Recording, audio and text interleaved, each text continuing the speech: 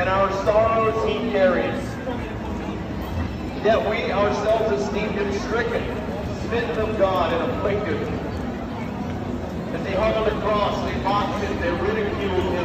His own people for whom he came to die ridiculed him. They esteemed him stricken, smitten of God, and afflicted. And you and I would have been there, we would have been stoned, we would have been saying, crucify him, crucify him.